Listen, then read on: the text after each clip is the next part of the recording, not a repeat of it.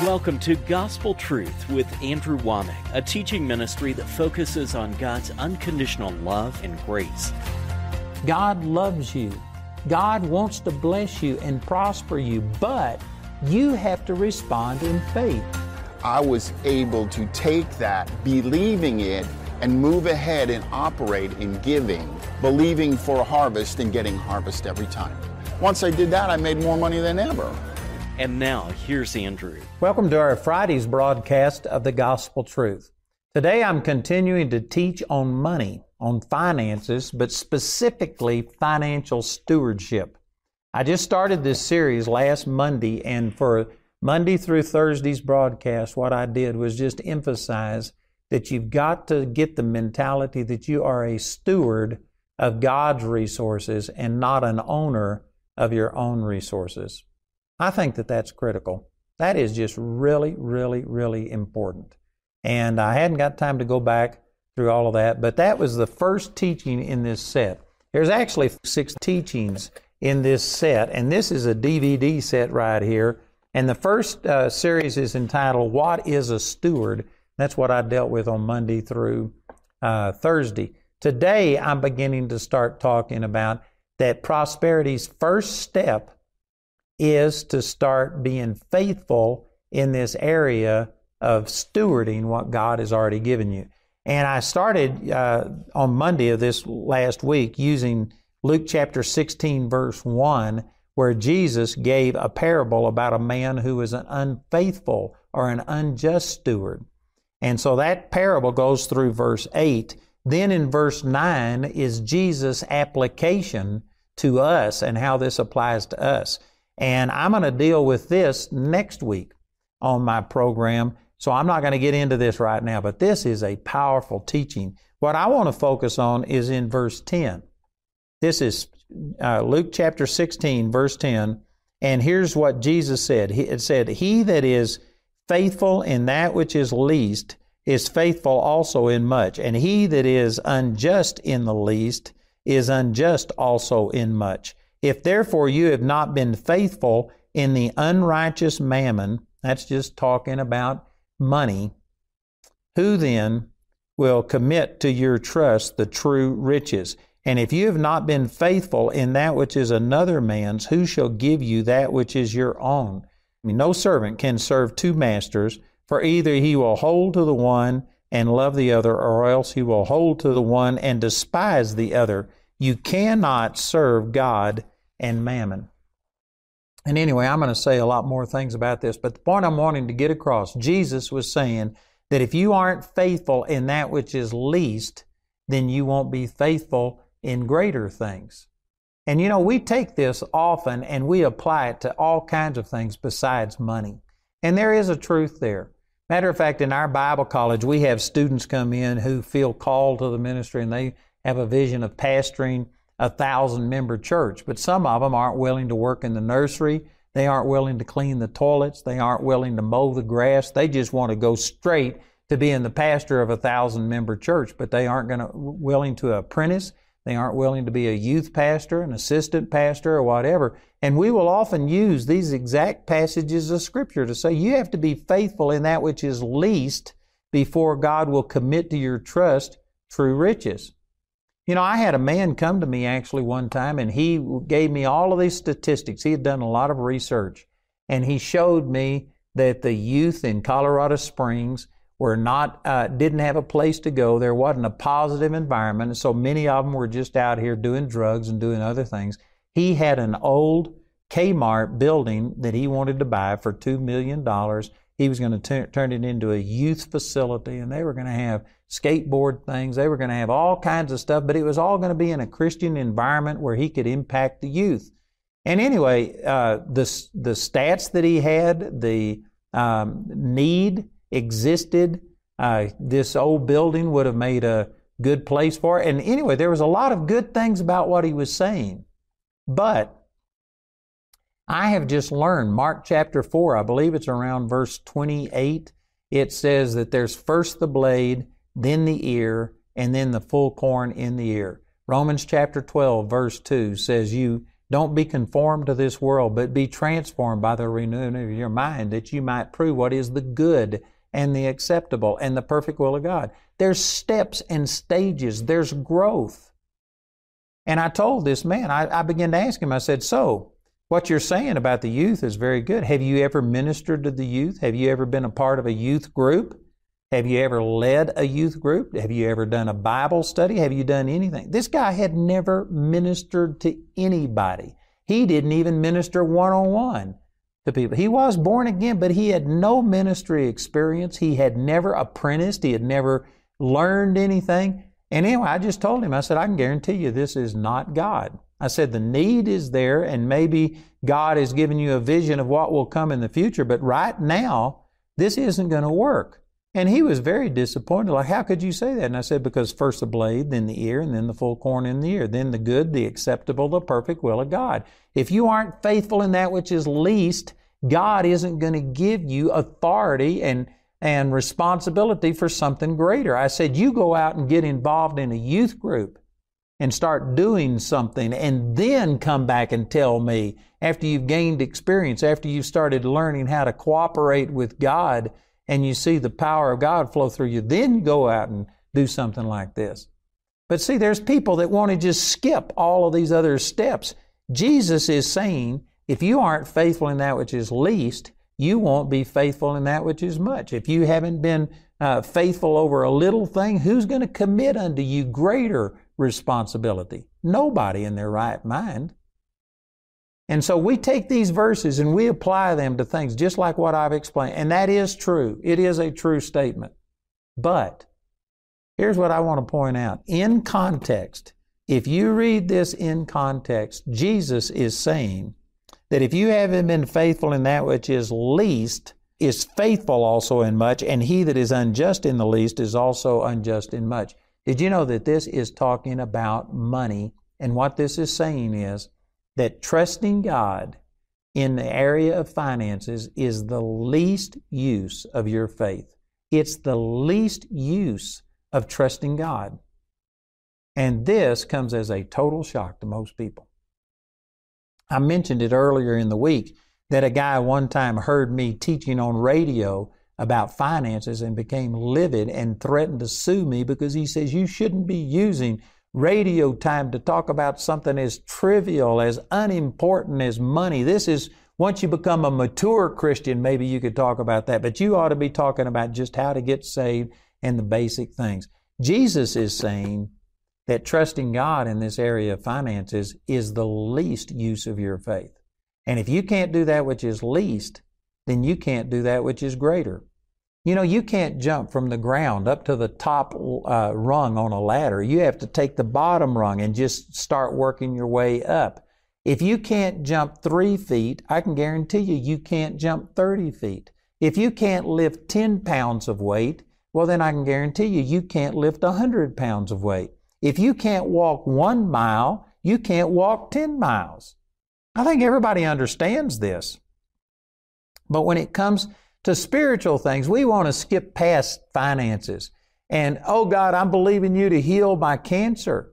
And yet you haven't even believed God that He will reward you when you give financially. You haven't started trusting Him in the area of finances, but you're going to trust Him for cancer. You're going to trust Him for the healing of your marriage. You're going to trust Him to give you a career, or you're going to trust Him to put you into ministry and reach all these people, and yet you can't trust Him in this area of finances. Can you see that what Jesus is saying? That if you can't do that which is least, and trusting God in finances is the least area of trusting Him. That's what Jesus is saying in context. I'm going to teach on this more, and I'm going to say this over and over, but this is saying that trusting God with your finances is the least use of your faith that you can get. And yet to most people, oh, this is a great thing. This is for those that are super saints. This is for those that are totally mature. I'm just a baby Christian. I'm looking for my healing of my body. I need to get off drugs, get off alcohol. I need to get my marriage fixed. I don't want to worry about trusting God in finances. You know what you're doing? If you can't trust Him in this area of finances, you haven't developed your faith to be able to trust Him in something greater. This is huge, what I'm saying right here. And if you're listening, this could be answering your question. There are some of you that are fighting cancer, and I mean in the natural, you've got a death sentence, and you're going to die. And you're trying to believe God, and yet it's a struggle, and I just can't understand why it's not working. Are you trusting God in this area of finances? Are you giving tithes? Are you giving offerings? Have you adopted this attitude that I was trying to get across, where it's financial stewardship? It's not yours, it's God's, and you're going to do what God tells you to do? Or are you sitting there and just holding on and saying, no, I need this money. I can't trust God in this area. If you can't trust God with your finances, this is a direct hindrance to you trusting God in all of these other areas that are much more important. I know that some of you, this is a brand new wrinkle in your brain. You have never had this thought cross your mind before. You have never thought that I've got to start trusting God in finances. You just push that aside, and yet you're trying to believe for the healing of your body, for the healing of your marriage, which are infinitely more important than just your financial thing. If you can't do that which is least, you can't do that which is greatest. That is just so simple. You know, if I can't jump 3 feet, you ought to take all the money you've got and put it on some bet that if I can't jump 3 feet, I guarantee you I can't jump 30 feet. That would just be wisdom. And yet, here you aren't trusting God in the least. Jesus said trusting Him in finances is the least use of your faith. You know, I ministered in Yucaipa, California many, many years ago. And I was going to minister on something else, and all of a sudden God just brought these things to my mind. And this is what I focused on for about an hour and a half. I ministered on trusting God in the area of finances is the least use of your faith. And I spoke on this, and I mean, it was a God-ordained deal. The people, there was probably 300 or 400 people in this service in Yucaipa, California, and I mean, they just received. It was supernatural. I could tell people were getting it. And did you know, after I ministered on this, I think it's irresponsible to minister on these truths. You know, the Bible says faith without works is dead. To minister on these truths and then not give people an opportunity to act in agreement with what they've just heard is irresponsible. So, after I preached on finances and on trusting God in the area of finances being the least use of your faith, I gave people an opportunity to give in an offering. And I know that immediately people are skeptical and saying that the reason you preached on this is so that you could get my money. And so to do away with that, I said, I'm going to take this offering up, but I'm going to give it to the pastor of the church. I'm not taking it. I'm not going to get an offering tonight.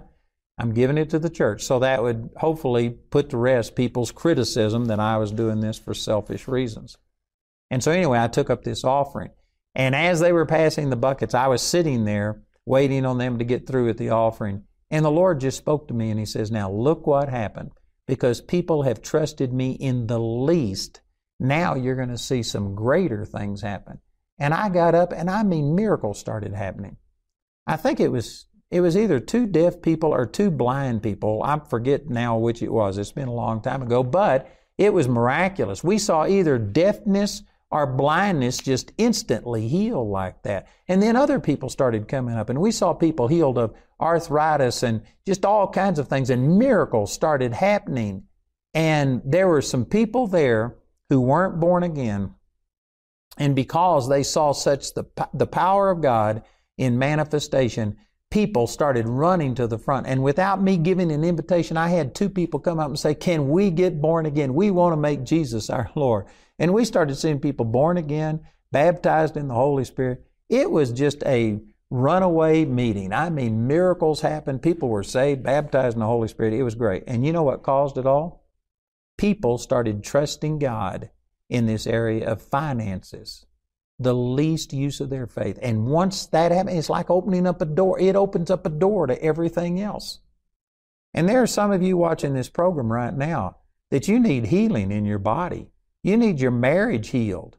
You're fighting depression and discouragement, and you're trying to believe God for all of these other things, but you haven't started trusting Him in the area of finances. And you probably have never connected these dots and seen these things, but I'm telling you that if you can't do that which is least, this is the reason your faith isn't working for healing, for your marriage, for deliverance, for joy and peace and other things like this. You've got to start on the bottom rung of the ladder. This is baby stuff. This is Christianity 101. This is some of the simplest stuff. This isn't just for people who want to be fanatics and full-time Christians and stuff like this. This is for a baby Christian. You need to start trusting God in this area of finances. The same God who said, by His stripes you were healed, and all things are possible to him that believes, and on you could go with promises. The same God that gave those promises said in Luke 6:38, give, and it shall be given unto you. Good measure, pressed down, shaken together, and running over shall men give into your bosom. The same God who promised healing and peace and marriages being healed and all of these things, the same God who made those promises is the same God who said that when you give, it's going to be given back unto you.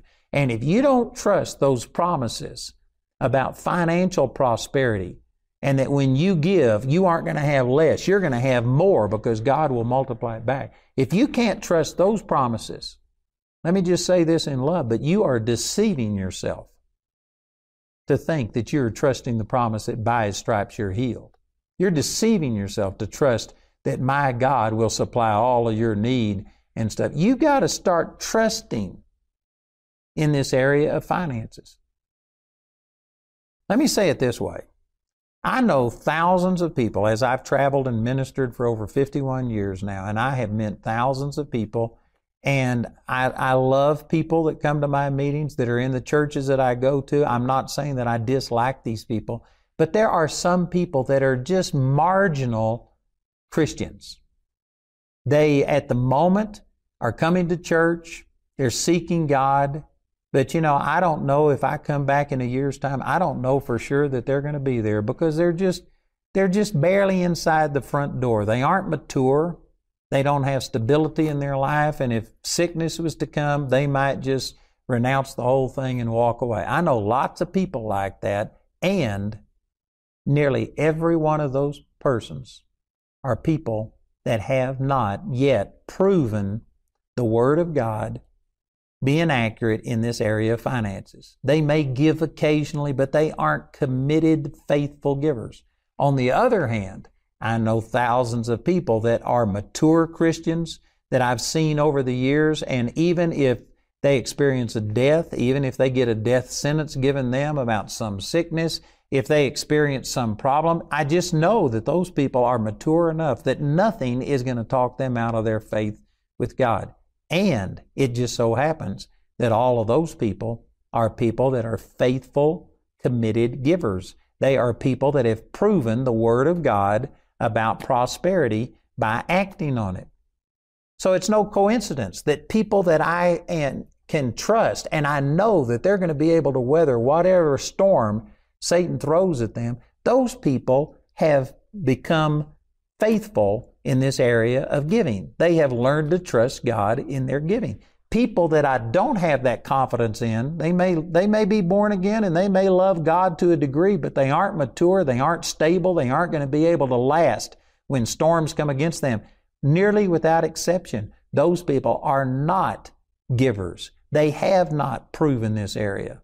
I don't believe it's just coincidence that people that are unstable and cannot weather storms have not trusted God in this area of finances. People who are mature, I can guarantee you every one of them have crossed this hurdle. It's just a foundational truth. This is what Jesus is saying. If you aren't faithful in that which is least, talking specifically about money, then you aren't going to be faithful in something greater. And because of that, if you haven't been proven yourself faithful in this area of finances, God isn't going to commit unto you greater responsibility. This is something that you can't go around. You can't bypass this. You can't just jump from the ground all the way up to the top rung on a ladder. You have to get on this first rung, that first step. The first step in prosperity is recognizing that using your faith to trust God that His promises about prosperity are true. That is the first step of prosperity. This isn't the last step. This isn't for the super saint. This is for baby Christians. It's baby stuff. And you know, we've got billions of people all around this planet that can view my television program. And I can guarantee you, I'm talking to Christians at all different levels of growth and maturity. But I know that there are millions of people watching this program right now that you are wanting to go on, and you're wanting to see healing, you're wanting to see your marriage healed, you're wanting to see joy and peace, you're wanting to be used and blessed other people, and yet you've never trusted God in this area of finances. And you just somehow or another have bypassed that. I believe God has supernaturally caused you to tune into this program. The Lord is trying to show you that this is something you can't avoid.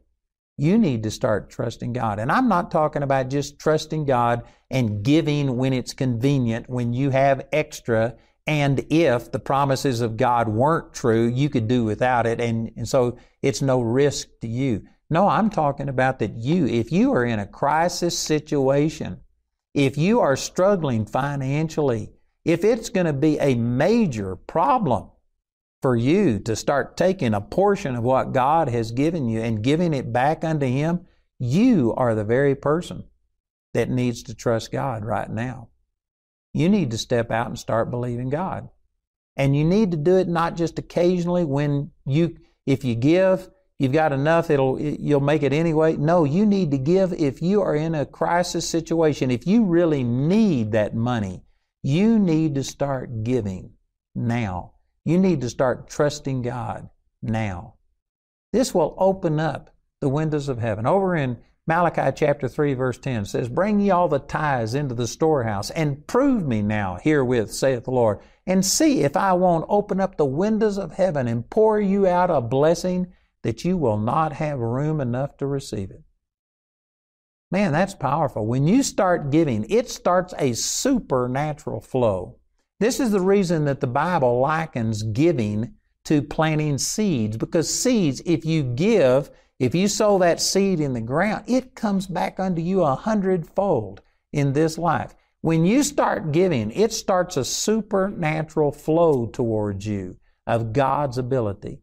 But if you are not a giver, you may need healing, you may need your marriage healed, you may need joy and peace and deliverance, but I guarantee you, if you haven't done that which is least, you will not see your faith work for that which is greatest. If you can't lift 5 pounds, you can't lift 100 pounds. You got to start where you are. And I'm telling you, starting in this area of trusting God in your finances is baby stuff. If you ever want to see the greater things of God done in your life, you need to start trusting God and giving deliberately, on purpose, systematically, making it a lifestyle, not just a one-off thing that you do when you're in trouble. You need to commit yourself to doing what God's Word says.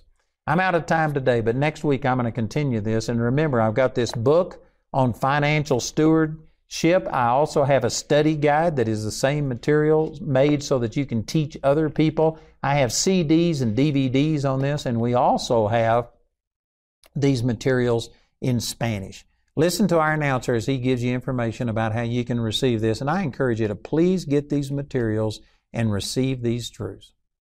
To me, to partner with Andrew Womack Ministries is just getting these truths out there. You want to put your money and your resources and your effort where other people of like mind want to put theirs. If it can change other people's lives like it's changed my life, then I would be just selfish to not give back into and to share this to the rest of the world. Jamie and I are here just to thank you so much for being partners with us. I tell you, we are reaching around the world. I remember when Jamie and I were I would run the sound while she was doing the praise and worship, and then she'd come back and run the sound while I was preaching.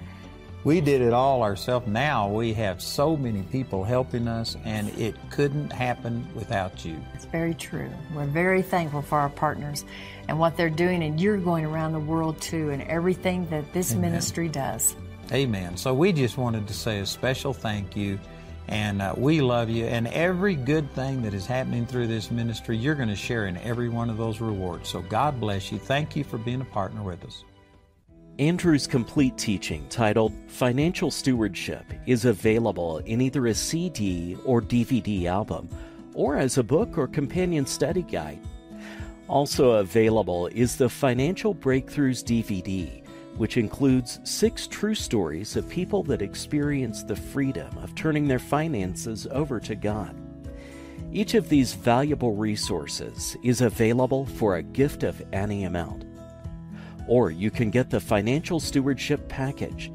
This package includes the book, study guide, and your choice of either the CD or DVD album, as well as the Financial Breakthroughs DVD. This package has a catalog value of $115, but you can get it today for only $80. Also, Andrew would like to make available his redesigned Living Commentary Bible software. Download your copy of Andrew's Living Commentary and start studying through the Bible with Andrew today. The Living Commentary is available for both Mac and PC for a gift of only $120 exclusively as a download at awmi.net. The individual topic highlighted on today's broadcast is available as an audio CD for a gift of any amount when you write or call. We encourage everyone to give because there's a blessing in giving. But if you're simply unable to afford it, Andrew and his partners will provide today's teaching free of charge. You can order resources or become a Grace Partner through our website at awmi.net. While there, you can discover more product details and download additional free resources. Or call our helpline Monday through Friday from 4:30 a.m. to 9:30 p.m. Mountain Time at 719-635-1111. To write us, use the address on your screen.